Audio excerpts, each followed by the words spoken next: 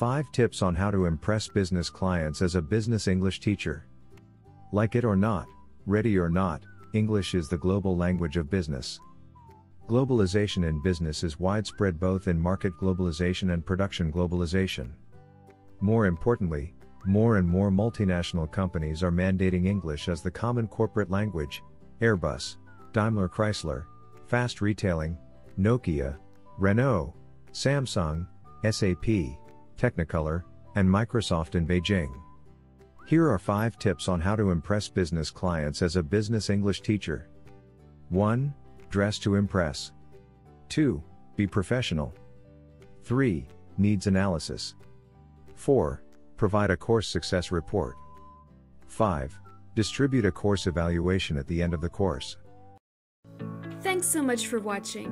We are ITTT, the leading provider for TEFL and TESOL training courses. If you like this video, please subscribe by clicking that button down here and click on any of the videos here on the left for more interesting teaching tips for getting certified to teach English abroad and online.